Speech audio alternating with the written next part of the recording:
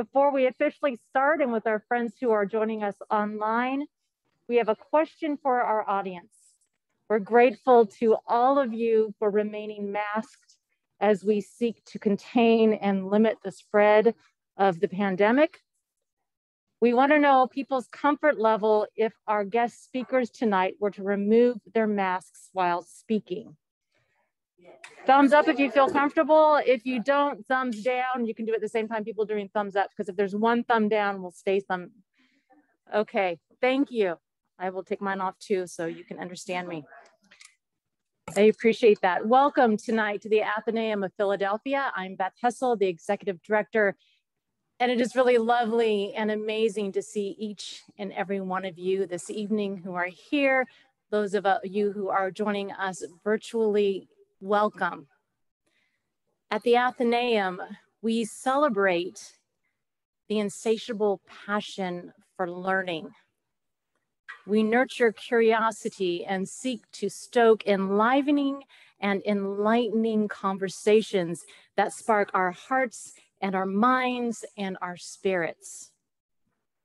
Our members are dreamers and doers. They are writers and artists and thinkers, creators and partakers, the practical-minded and the light-spirited. Our members are you and you. We're delighted to see each and every one of you this evening who is joining us in person or via Zoom, whether you are a longtime member or a new friend who has first stepped into our space this evening. We are grateful that you are sharing this evening with us. Our magnificent space, our programs, our circulating library, and our research offerings are here for all of us. And we invite you to consider becoming a member of our community if you enjoy this evening's event and want to share in more. This evening, we celebrate the first in-person speaker series event in 18 months. And fingers crossed, this won't be the last one for a while. We are celebrating tonight. We are recognizing the Athenaeum Literary Award winner, Michele Harper, for her book, The Beauty in Breaking.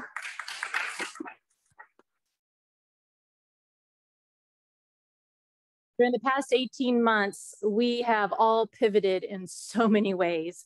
And in fact, some of us may feel like we have whiplash for the number of times that we have pivoted. Grief, confusion, fear, frustration, hope, that thing with feathers, and joy, yes, joy and healing are all emotions that we have experienced over the past 18 months. And in the midst of the cacophony of noise and voices and faces on TV and everything that has happened, we have heard some voices that center us, that stretch us, and that guide us. And we're going to hear those voices tonight. But first, let me tell you a little bit about the Athenaeum Literary Award.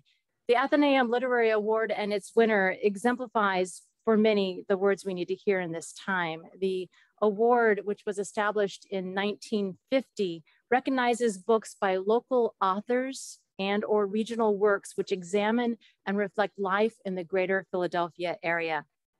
The award comes with a cash prize and invitation to present a public lecture. A worthy book, whether academic or literary or popular, must be well written, engaging, and accessible to a wide readership. Hence tonight's book. Winning books will reflect fresh points of view or shed new or unusual light on the greater Philadelphia area and invite lively dialogue about our world. We're grateful tonight to the children of Dr. Charles Wharton Stork, who endowed the Charles Wharton Stork Memorial Lecture Program to support the Literary Award. Dr. Stork, who lived from 1881 to 1971, was a member of the Board of Directors from 1919, is that right, or 1979 to 1968, long time. And we are grateful for his legacy in celebrating wonderful literature. Now, tonight's winner, Michele Harper, as I've said, is one of these voices that we want to hear. We hear her voice, we hear her message in her literary award-winning book, The Beauty in Breaking, which has such elegance and illuminating wonder in it. You may have heard her read an excerpt on receipt of the award at our virtual annual meeting in April. And you may be aware that Michele Harper, not only being an amazing writer, is also an emergency room physician for more than a decade at numerous institutions in New York City and here in Philadelphia. And she brings her work as a physician to bear on her writing. And we are grateful to have her tonight. And we are thrilled. And it's been so much fun to get to know Michele since giving her the award. I think the clue for the award committee is to give an award to anybody you want to have coffee with and become friends with. And we have done that here.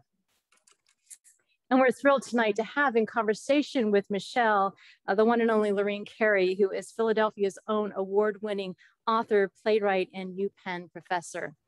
Many of you likely remember the 219 conversation with Lorene here at the Athenaeum about her memoir, Lady Sitting, My Year with Nana at the End of Her Century, which was recently commissioned as a play for art and theater and was, you know, in the run of it last in 2020, right before the pandemic hit, isn't that right? It was, no, I'm sorry, it was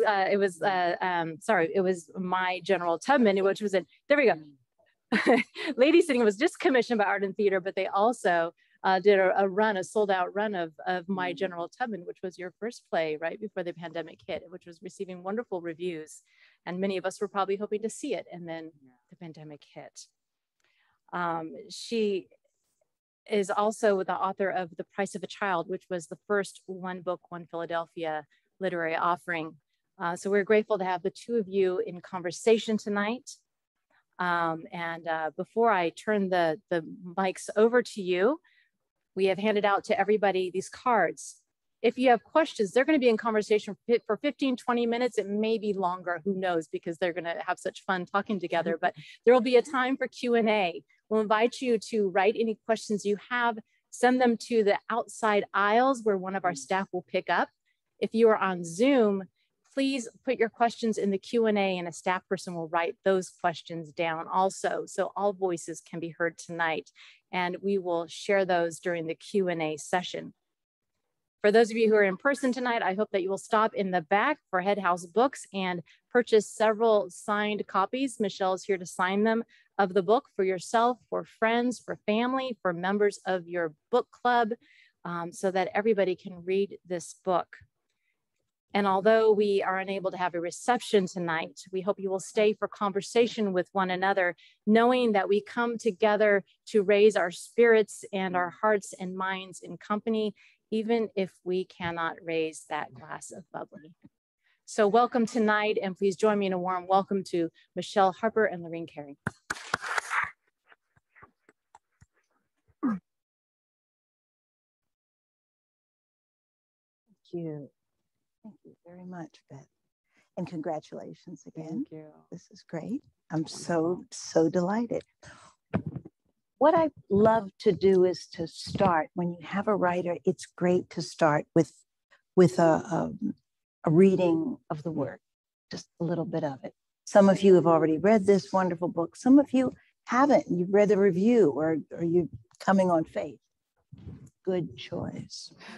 But I'd like you to start. This is a passage that hit me for many reasons, and I think you'll hear it. It's absolutely, it really gets us into the ER, and it gets us into medicine, and it gets us into conflict and difficulty, and what do you do at the moment? Please. It turned out there was coffee in the break room. I touched the side of the pot to find it was still hot. I poured some into my cup and added cream and sugar to the tiny, grainy brown brew, thin and watery and likely at least 5 hours old. In any other circumstances, it would have been unpalatable, but towards the end of a night shift, it was ambrosia. I inhaled caffeine and a hint of motor oil and took the first sacred sip. Now I was prepared for the patient I had no choice but to see. It was true that I didn't know him at all, so was it fair to judge? I had to admit that there might have been some extenuating circumstances to explain this patient's degeneracy. After all, I knew nothing more than what had come up in the notes. Maybe he had been abused as a child. It is not uncommon for boys who are abused to become abusers themselves. It is never a justification, of course, but it is an eventuality that deserves compassion. For all I knew, he had gotten therapy since the assault and was now a fundraiser for Rape, Abuse, and Incest National Network. It was a long shot, but it was possible. It still felt appropriate to make the patient wait. But I knew that there would eventually be other patients to see after him, and it wouldn't be right to delay their care. I had squandered 6 minutes. There was still only one patient in the ER. I grabbed the male nurse who had been assigned to the patient, Mike, and we headed over to his room. On the way, Mike grunted under his breath. I can't believe this guy is allowed to come back here. It's shameful. I half smiled at him in solidarity. The curtain to the room was ajar, revealing a wiry white man lying uncomfortably on the stretcher. His full head of dark hair made him look much younger than he was. His chart said 51. There was no sheet on the bed and no blanket. The man was tall and naked except for the thin white hospital gown, embellished with navy blue geometric shapes. He seemed not to notice or care as he laid on the stretcher, writhing from side to side, his gown splayed open, revealing his bare backside. Mike stood at one side of the room and I stood next to him and leaned against the supply cart. I needed this bracing as well as the distance. Mike and I stared as he flopped around like a fish on a hook. I sighed, making sure to convey that I was a distant authority figure. I said, "Mr. Samuels, I'm Dr. Harper. What brings you in today?" Showing a little less enthusiasm than I might have had displayed when asking if he had a paperclip I could borrow. The pain, he moaned. It happened again. And what might that be, sir? The hernia, he whispered in anguish. I recalled the triage note in the record. Hernia? You didn't come in for a hemorrhoid? Well, I don't know what it is. There's something swollen in my groin. It just started today and I can't take it. He was curled up in the fetal position, his knees bent to his chest. As he spoke, he buried his face in his hands. Okay, I said, let's take a look at this hernia. Lie on your back. He tried to relax his legs and attempted to pry them apart. Mike and I regarded him coolly. We didn't move as we waited for him to adjust and calm himself. When he was more still, I walked towards him. His fists were clenched around waves of pain, and his toes twitched with the throbbing. I began to raise his gown and told him to straighten his legs. His arms flexed up and moved towards me. I quickly dropped the edge of his gown and leaned back. Put your arms down, I commanded. Keep your arms down by your sides. Stay still, straighten your legs. His thighs were tense as I tapped the side of his right leg. Okay, open up. His legs stayed clamped. I didn't attempt to hide my annoyance. Sir, would you like to be examined or not? I continued, already knowing the answer. The only way I can do that is if you show me the area that is bothering you. I could sense Mike rolling his eyes, but I was too close to the patient to do anything more than grimace. The patient lifted his gown and spread his legs enough to reveal a large, firm swelling extending from his right groin to his left scrotum, which was stretched to the size of an eggplant. The skin was so taut that it glistened. Still cautious but focused, I reached out to palpate his scrotum. I couldn't identify any anatomic landmark. I tried to follow what I imagined might be thick cord-like swelling down the inguinal canal, but all I could really discern was a balloon of exquisitely tender human flesh. What should I push back into place and where? What was intestine and what was testicle? Was there a perforation or dead bowel, an infection? I turned to Mike, who had already started to grab supplies. Our faces softened. This was a surgical emergency. Yes, the man was likely an awful human being, but his pain was real. Thank you. Thank you. I asked you to read that because because the pain was real. Yeah. And because those of us who are not doctors are not faced with someone who has hit another doctor or groped another doctor or done assault. And then you have to take care of that person. Throughout this memoir, you talk about a health system that you really describe more as a sickness system. Yeah. Talk a little bit, please, about if you had a change to make, what would it be to allow us? Atul Gawande, I think I mentioned this in an email to you, recently wrote in the New Yorker a piece about Costa Rica. And in it, he said Costa Rica had decided to focus all of the government attention on community health.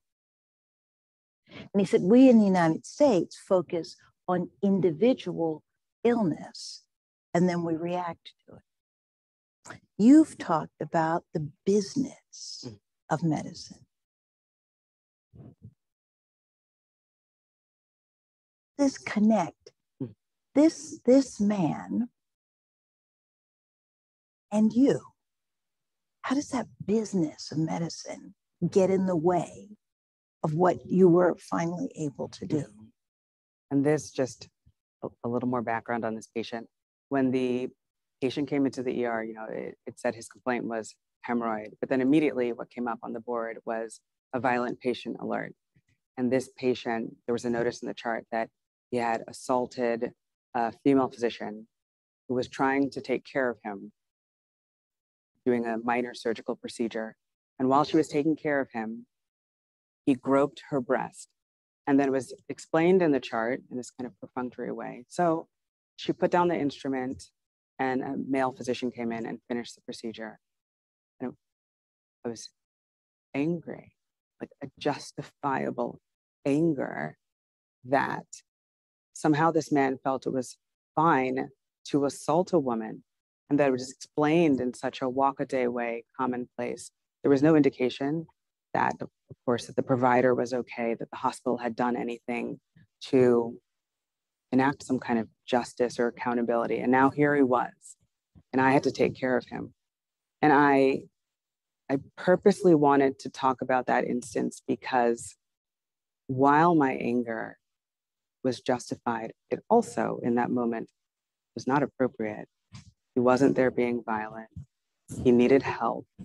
And as a healthcare provider, that's my job. So we took care of the patient. And it wasn't lost on me, as I discussed, that evening that I was the ER doctor, a woman taking care of him, saving his life. The two surgeons on call were also women.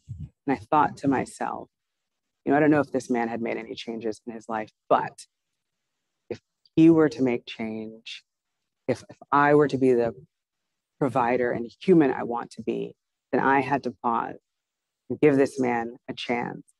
And perhaps in creating that space, he would also have the opportunity to be better and to do better.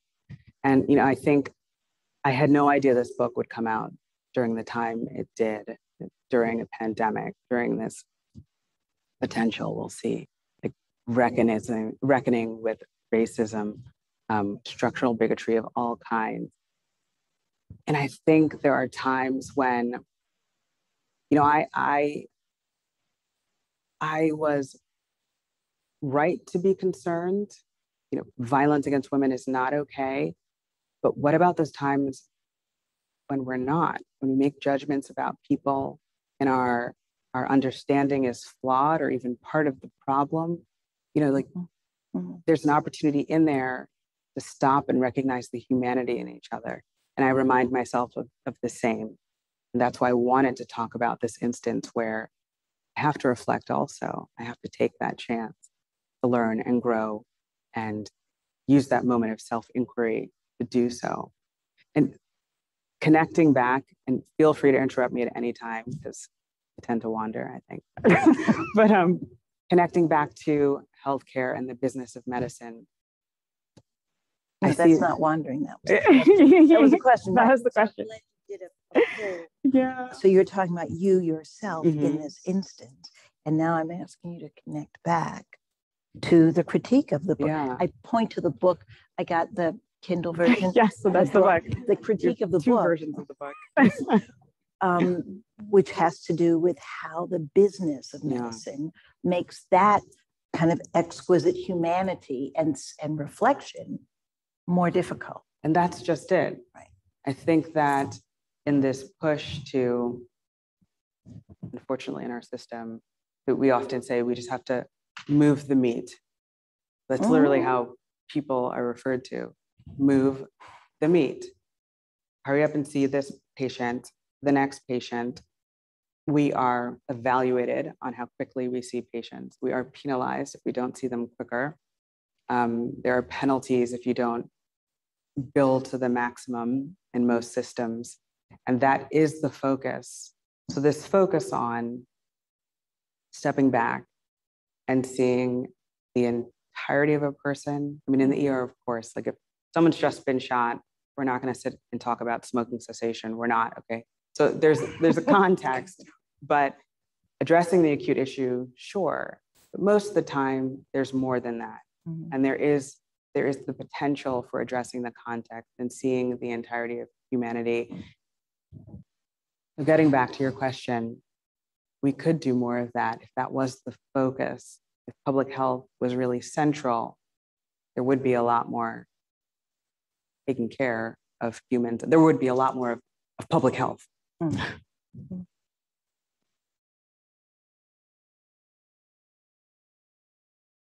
I just have so many questions I want to ask you. So many questions.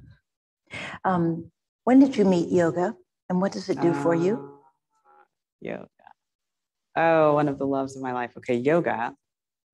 I met when I was starting over, finishing my residency program in New York City, and I found out I would be getting a divorce. It was a surprise to me at the time, and the person I was married to, and I have no hard feelings. He's a great guy. I wish him the best. He's into documentary film. And he said to me one day, you know, you're doing well in your path. You're about to graduate. You're going to be a physician. You have all these plans. And I believe you're going to fulfill your plans and your goals. Thing is, if I'm with you, then I won't really be able to focus on what I need to do. And so then it was heartbreaking. It was devastating.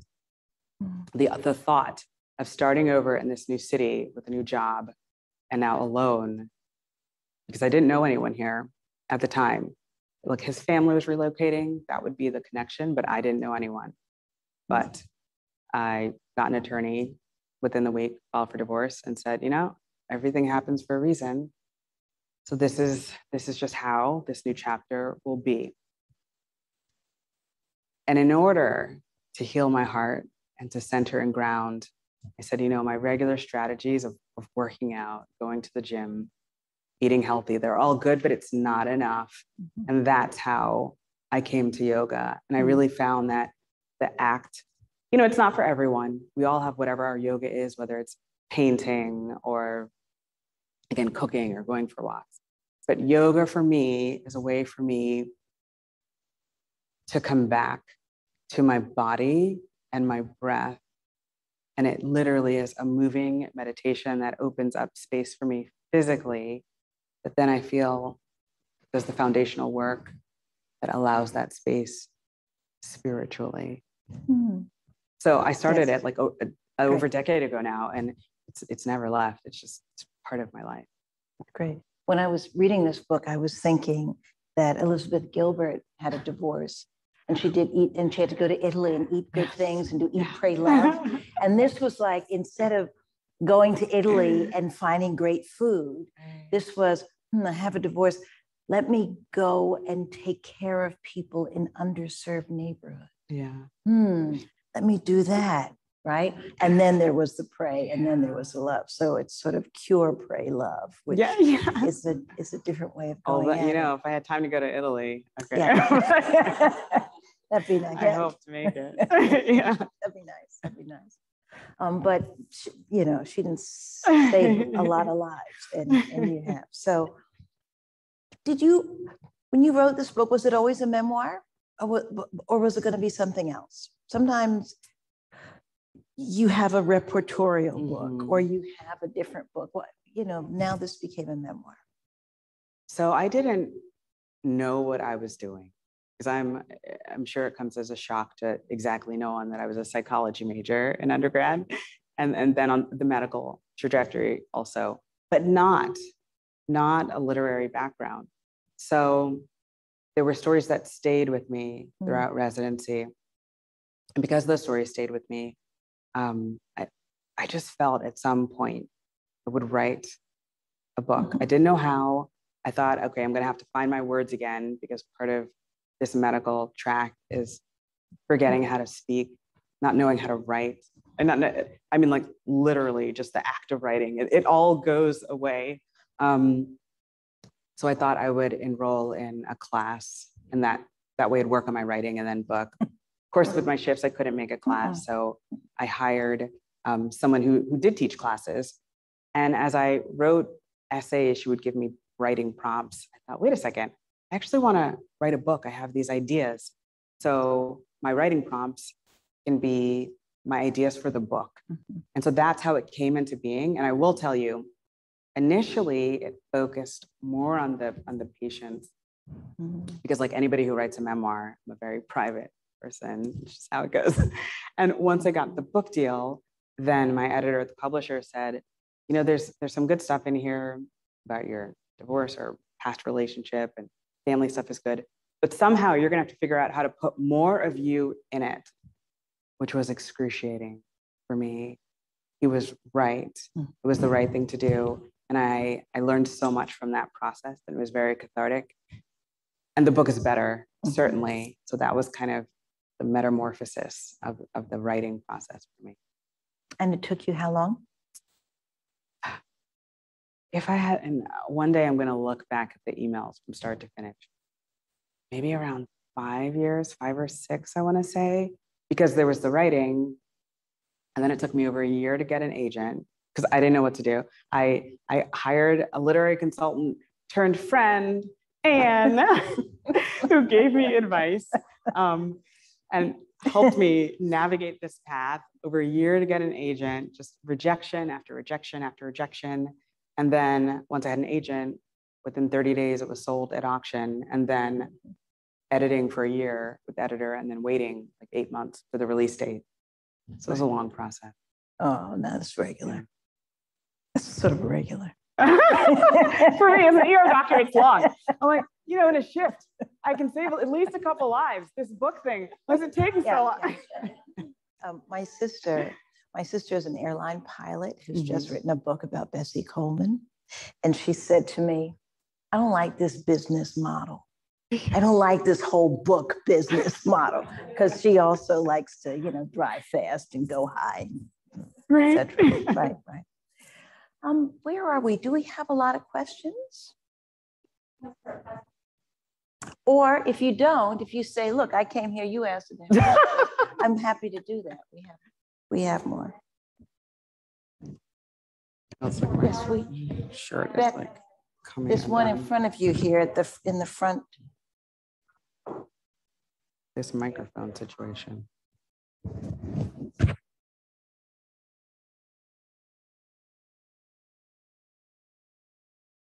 We'll start here is one. We'll have a couple of questions, and then you can ask her another question while we get more, because I see people writing. This one is a comment, not a question. So maybe if you want to reflect on the comment. ER doctors are different than many specialists because you're not able to build up a relationship over with the patient. Is very temporary. And what is that? I guess, what is it like? How does it? Yeah. It's true. Now, that being said, no matter where I work, there's always a certain percentage of people who we see regularly. Wow. Sometimes because they have a chronic illness that unfortunately is bringing them back to the ER. But other times, it's just a comfortable place for them to come. So they do. I mean, they're patients where we get to know their families. I remember one from New York City. He would come in all the time. He had asthma. So for a breathing treatment, I mean, he had a nebulizer at home, but he would just come in for a breathing treatment and he would talk. And if his family couldn't find him, they would call the ER asking if he was there that evening.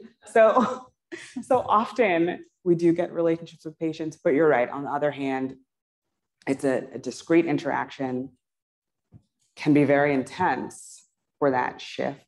You know, if we're seeing someone with mental health crisis and they're suicidal, and I have to check on that patient over and over again, I can come to learn a lot about them.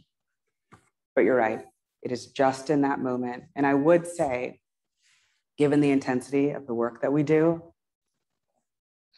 it would, I think it may make it sustainable, because if there was that much crisis and lingering connections, which with all of those humans, it may be even harder than it is. So in some ways, I think it works for the nature of the job. Have you thought of, that's a great question. Have you thought about other specialties? No, I mean, because we become board certified, and because everything is so specialized in this country, if I was going to do something, I mean, I could do urgent care. People have asked me if I wanted to join them and do, Botox and stuff. I've not done that. Listen, people should do what they want. I just can't, it's not what I'm here to do. But if I was going to do something else, for example, ENT or a different specialty, you have to get board certified. So I'd have to go through training all over again. So it's not feasible. But it works for me to be there with people in their time of crisis. I like that. I see the need for it. I want to be the person that does it. And, for those of you who haven't read my book, I know that I was called to that because I grew up in an abusive household with a father who was a batterer. So I had to overcome personally a lot of trauma. And I know what it's like to be there. And in the moment, all you have is a snapshot in time, making a decision. Will we be safe now? Is there likely real danger? Or will this blow over? I know what it feels like to be that person. I know what it feels like to heal from that. And my feeling is that in doing that healing, we do have the opportunity then to be a support system for others moving forward. That's why even now, as I'm getting busier with the literary, some people have said, why don't you just do urgent care? It'll free up time. Depending on the urgent care and bonuses, you can even make more money. But I don't want to leave the ER. There's still work for me to do there. Would you tell us about the title of your book and the meaning behind it, or meanings? Yeah. So the beauty in breaking, and I'm really sorry I'm about to butcher this name no matter how much I try, but it's, I call it that as I reflect upon the ancient Japanese art of kintsukuroi. And in kintsukuroi, if pottery is broken, something happens to it, falls, it's repaired with an amalgam of precious metals, whether or not that's platinum, silver, yellow gold, because the thinking is that we don't want to hide or ignore what it's been through. We don't want to disregard it either. And that in that process of repair, the vessel is considered that much more beautiful because it's been through it, been through the mutability of life. We honor that process. And I feel the same is true of humans. And I don't romanticize trauma. That's not it. It's that life will always present challenges. So then the question is what we do with that. And through the rebuilding, we can be more resilient, and we can be deepened by our experiences. That I consider to be beautiful.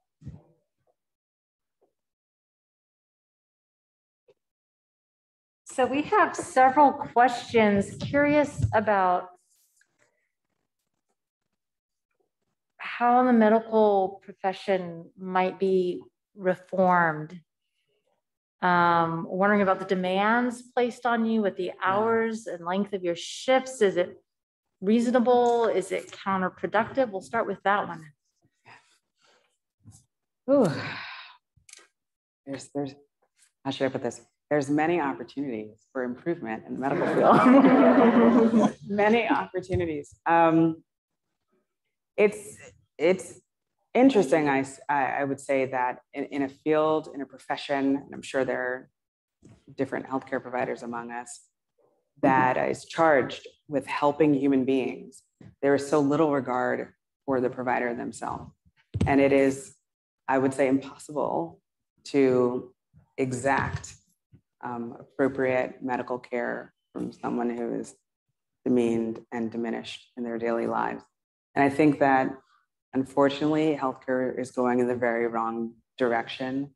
So, before the pandemic, every journal I would get, we get electronic journals, paper journals, and every one for emergency medicine, there were pieces on how to get out of medicine. I'm not joking you, like everyone, how to get out of medicine. That is what people are really angling to do. And now with the pressures of the pandemic and being in positions where we've put our lives on the line and people have lost their lives, lost family members, put in extra time at work to be of service, and then still have had their pay cut, been fired, furloughed. We're at a time in emergency medicine where it's very difficult to get work now, not because patients don't need people, but because physicians have been cut, because people who own the groups want to maximize profits. So that's what's happening in medicine now.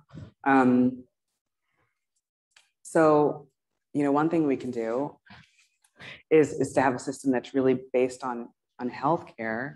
I mean, I think that if we have, and all the solutions people say, diversity in healthcare within providers, access to healthcare. Everyone deserves access to healthcare. Like if the point of healthcare was to serve the public, then like every other rich nation, everyone would have health. Like literally, when I mean literally every other rich nation, everyone would have healthcare.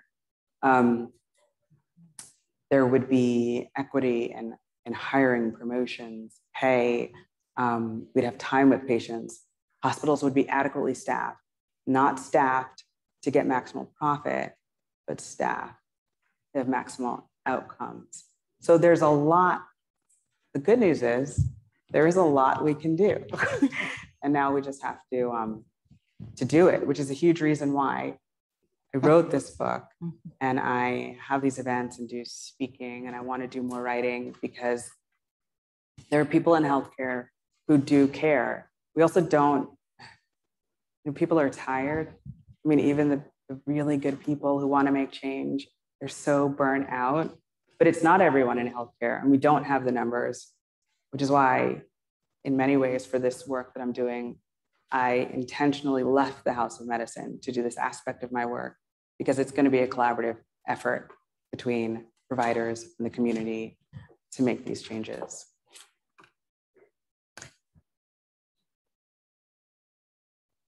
You said, you've talked about people leaving medicine, and I've heard lots of people, I know many people in nursing and various kinds of care who say after this last year, I can't anymore. I was too afraid, I am too tired, etc. It's also true that I went to my granddaughter's graduation from nursing school in May. And it's also true that there are people every year who are graduating, just thousands and thousands of new people who are going in, sort of ready to run themselves over the cliff, or ready to go in the ditch, ready to do the hours, ready to try. Where are, in medicine, do you know where are the areas, maybe someone in the group knows, where are the areas of reflection of people who are watching those groups come in and say, wait a minute. So you don't have unions per se, Right. but some professional organizations that notice trends or begin to quietly work towards some kind. I mean, there are groups all over doing it, but where is it? My husband grew up in Iowa. There were farms everywhere. They talked about getting the farmers together. It was really hard because farmers don't get together. Like, that's the problem. They have their own farm. Yeah. Doctors, nurses, the different groups work differently. Yeah. I have not seen much collaboration. I haven't. I mean, little groups of people might get together and try and work towards an initiative, but there's very little coordination. There have been the Black Doctors organizations that came up specifically around the COVID, which was fascinating. Yes. But that's that goes at a specific problem as opposed to in certain areas at certain times. So, I mean, I've noticed the energy, the energy of 2020 with people galvanizing, feeling galvanized for change. So we'll see. There was a momentum that was building, and now we just have to see if it's sustainable. But not yet. We're still, from what I've seen from people I've spoken to, when I do these events with doctors groups, whether it's surgeons or medical students, still at the very beginning stages. We have a couple of questions related to medical school. And then some wonderful other questions too, but I thought I'd look at these. One of our guests tonight was a student rep on the SUNY Stony Brook executive committee of the Senate when the medical school was being established in the early 1970s. And there was a move there for the medical school to be independent of the full faculty Senate. And this individual, as a student rep, was really concerned about that because they believe that medical ethics is the concern of the full body and not just the medical school. And they're wondering if you think that the decision to let the medical school be separate when they deal with issues like medical ethics is a good decision, or if it really should be a broader conversation. I mean, so I will say this just broadly speaking, because I don't know the specifics of that decision or circumstance or what was going into it. In general, I value the discussions that happen in-house when we're speaking about ethics, but I don't think it can happen alone. I mean, we have, unfortunately, in medicine, long traditions of history and really what are traditions of disparities in medicine, a lack of inclusion, equity, diversity. So the idea to me that the decisions and these discussions would only happen within those halls, I think is very problematic, which is why I think it's important to speak about these topics in a in-house, yes, certainly, but then in a larger forum, because we need other input. And these are matters that affect everyone. It doesn't just affect the students or the physician, teachers, attending faculty. It affects the whole community. So we all need to be involved in that. And another person wants to know if you could run a medical school, are there programs are there topics or courses that you wish medical schools would cover that may not be standard topics to cover? I mean, ideally, I feel that part of medical education where I feel like all of it should be infused with certainly critical thinking. There's a certain core curriculum we need for disease process, pathology, et cetera. Sure. But all of it should be infused with this perspective of public health, with the context of humans that we're treating, with this understanding that, for example, given our healthcare system, if you're writing someone for a medication they can't afford, you're not going to treat them. They can't get the medication, nothing will be addressed.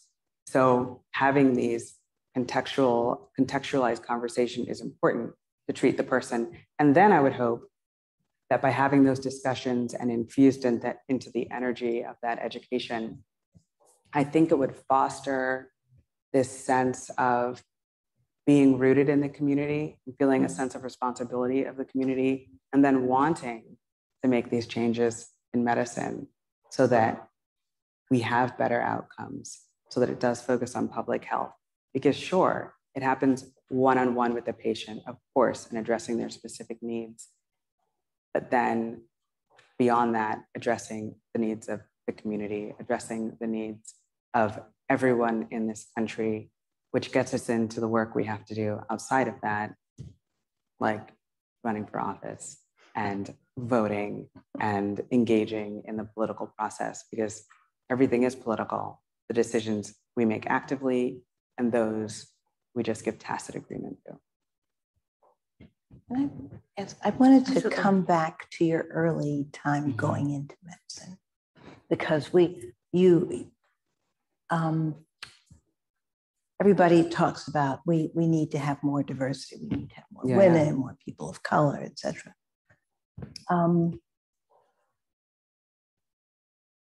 You write in the book about difficulties and determination, both. What stops young Black women from getting it? I know it's a long list. I know it's ridiculous, but I want to ask the question open, right? Why people say, "Oh, we don't have because," but it's a ridiculously big question, and it shouldn't be. Right. But it is. But it is. You know, when we think about groups of people that are underrepresented in medicine, you know, and I just have to give this story. Yeah, give a story. I have to give, there'll be different stories, but the hallway story, for example, and when we walk through certainly any hospital, I'm sure it happens in, I'm assuming it happens in other businesses, law firms, what have you. There's always a hallway, and there's always a hallway that shows the leadership over time. And if you've been to hospitals like I have at various places in the country, and it doesn't matter if we're in Trenton or, oh, sorry, that's how you know I'm not from Trenton, or South Bronx or wherever, it typically is different portraits of old white men who do their gender in such a way that we understand is like, you know, heteronormative. And that's it. And no matter where you are in the country, that's not representative. I mean, I tend to work in major cities where certainly not everyone, the patient population is not all white. No matter where you are, half the population is women. That wall will not be representative anywhere. But what it does do is it shows quite literally who the hospital feels are their stakeholders, who the hospital feels are the people who should be making decisions, who are making decisions, the people they feel are most appropriate and invested. And it sends that message quite powerfully. So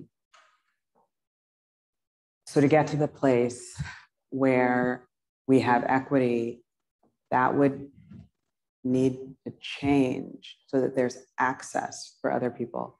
There's no shortage of people. You know, I give the example, this one I don't give, when I was very, very little,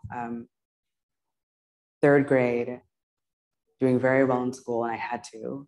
Not only did I enjoy it, but I felt, you know, this was my way out. This was my way forward. I would be autonomous. I wouldn't feel codependent like my mother. I could be free in my life. And when I was about to go to fourth grade, my third grade teacher pulled my mother aside and said, this school's been great for her, but for the next section, when she's going to go to the next campus, they don't have the resources she needs. You all need to apply to, and she gave the name of a prestigious school in Washington, D.C. I applied, I did well, that's where I started. And I didn't know the pressures that would come along with it, not the work, like I was used to that, but I was one of two at that time for fourth grade class, one of two Black girls. I didn't realize what pressures or constraints might be there at that time because I was coming from a diverse primary education. And I was growing up in a part of DC that was predominantly Black and affluent. When I got there, all of a sudden, when I was doing my quizzes and tests, there were no more stars and stickers and awards. And I didn't understand because I felt I was getting the material. It didn't seem to correlate. And I was heartbroken because what they didn't know is like, I needed this, in my estimation, in my fourth grade mind. So my mother spoke to them about it. She raised her concerns that maybe I was being tracked. And they said, well, we'll bring in an independent test taker. We know she already did well in the entrance exam, but just to see if there's really an issue, we'll bring an independent test taker to find out. When my mom was brought back in for the test results, at first the principal said, the proctor didn't even understand how she took the test because in the background, there was so much noise. There were kids screaming in the hallway, yelling, laughing. It was after school. They hadn't been picked up yet. Backpacks being thrown against the hall, but Michele never looked up. And in truth, I don't remember the noise. Like I had to learn how to survive in chaos. I was there for a test. I took the test. That's what I remembered. That's what I did. And then she went on to say that I did extremely well on the test. So she agreed. Didn't make sense. It didn't match the grades on the paper. And so magically after that, because I spoke out, because my mother had them name it, the grades matched my effort, what I had earned. So like these are, and I use that story specifically because that's when I was in fourth grade. Like it can happen at any point along the way where people can be derailed. And does. Yeah. And does and happens at several points along the way. Yeah, and it happens in several points. Yes. When you were talking, yeah. I remembered that when our neighbor suggested that I apply to St. Paul's School, you needed to have your school grades. And the school wrote to me and I filled out the application and the school called my parents and said, we don't have the things from school. We need to get the grade. Like we were already past the deadline. We told the school and we went to them and they didn't take it seriously. They said, she's never going to go, she's not going to go. Like, what are you talking about? So we insisted. Yeah. And I suppose they hadn't said anything. Right. Suppose the school had just assumed that the grades were bad and that they did. Suppose they were too busy. Suppose somebody didn't pick up. Suppose. Yeah. Right. And that's why I know there are many people who've been through similar experiences, and I speak about that or speak about my childhood to remove that stigma. And it's very freeing because there's certain things in our lives that are a responsibility than others that aren't. So we shouldn't have to carry around that burden, which was another mission of the book, just mission of my work, that freeing process, that liberatory work that is integral to healing. And the larger structural issue. Absolutely. The larger structural issue is that you should not have had to go so far in fourth grade. The larger structural issue is that I should not have had to go to St. Paul's School in order to get a proper education. Right. No, I agree. Yeah. And that's why, to me, the conversations have to happen together. Yeah. And that work of addressing the structural has to happen with anything else that I do. You got another question, don't you? I do. We have some wonderful questions.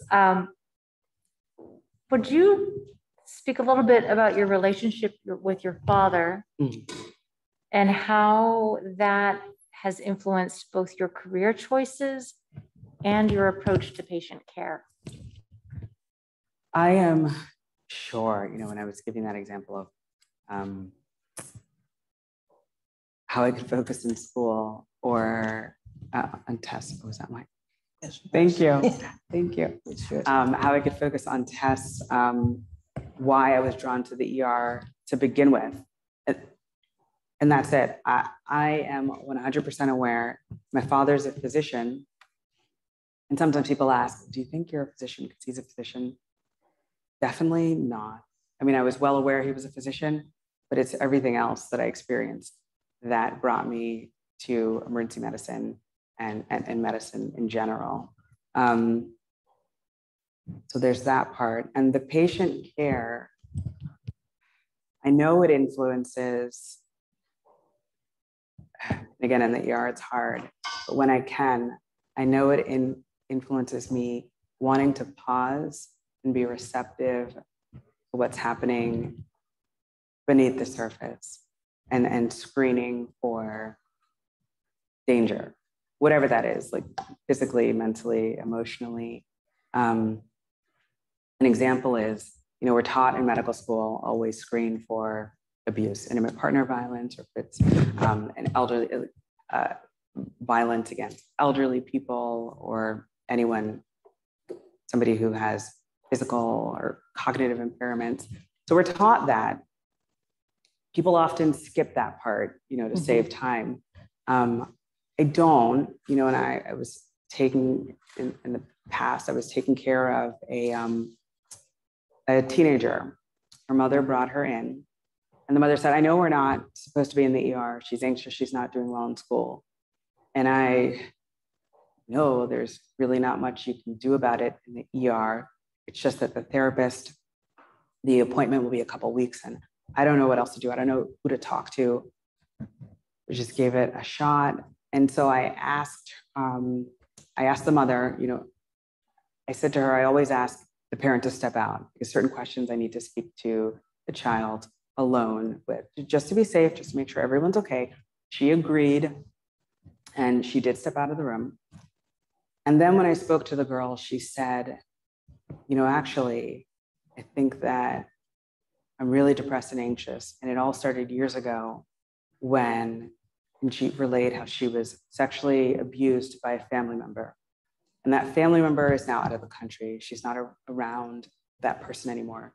She feels physically safe from them, but she's been left with the scars of that trauma. And so I did explain to her that, certain conversations are no longer confidential.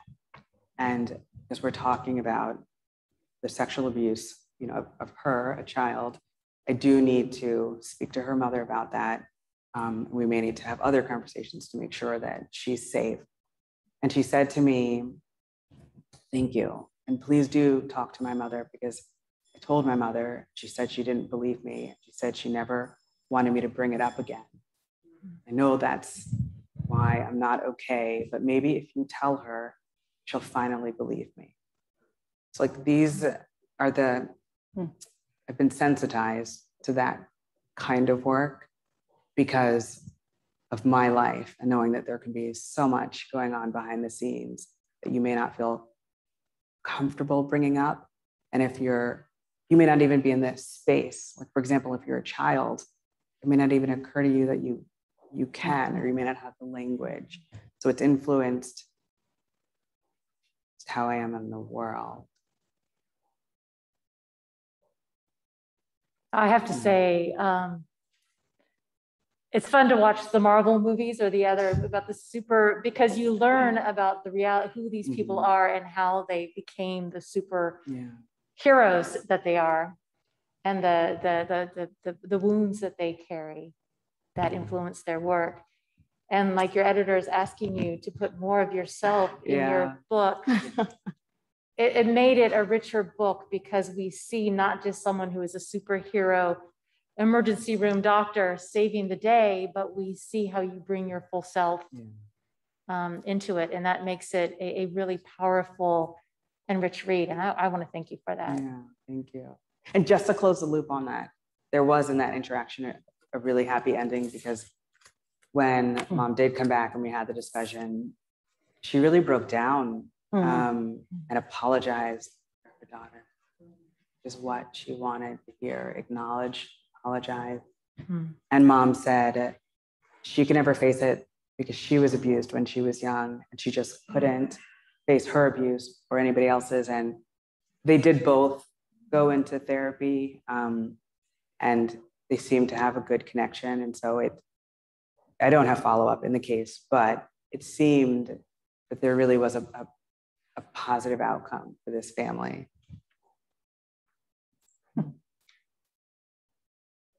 Did you have a final question, Lorene? I did. Now I got into this. Now the movie is in the mind. This wasn't my final, but it was. But okay, what's the best thing that happened to you in the ER in the last few weeks? Okay, so I'm gonna say it's a little bit hard because in the last couple of weeks, I've more been doing speaking events. Okay. So I haven't had that many ER shifts. You can go back. It's just like doing your bank account, right? When it says, past week, past 30 days, past 60 days. I mean, I will Give anything that's joyous that comes to your mind. Okay. Because a lot of what we've been talking about. It's hard. So this positive, story you just gave us is a beautiful ending. Right. And a lot of what you managed to do in the book is walk between, as you said, it's not true that suffering and trauma always makes one wiser. Right? It's also not true that that the only reason you're good is because you've been like Japanese sculpture and broken, right? So give us some of the joy of it. Can I? Yeah, I know give a story. Could be some in the book. I know this is cheating a little bit, but this is top of mind. ER doctors cheat. They do. This is just top of mind because I was thinking about it as I was walking over. And I love being in the ER. And this literary path and writing this book and getting to hang out with you and people across the country and even the world has been really rewarding. And having these conversations with people in medicine and also mostly outside of medicine, which I value as we discussed. And recently, I got to speak with the first-year medical students at UC San Diego. And then the College of Surgeons asked me, I was shocked, surgeons usually do not. But they asked me to speak to them, which is what I was doing earlier today. And they specifically wanted to talk about disparities in healthcare. And, according to their new mission, they want to address it. And honestly, these collaborations are giving me so much hope that we're hearing from people from different parts of the nation, different parts of medicine, even some parts of medicine that traditionally have been so entrenched. But there are little cracks. There are openings now. So, I mean, I hope it continues. I hope we can build on this. But these recent days, weeks are quite rejuvenating. Good. I'm glad the book deserves it. Yeah. And so do you. Thank you. Thank you. Thank you. Thank you to Michele Harper and Lorene Perry.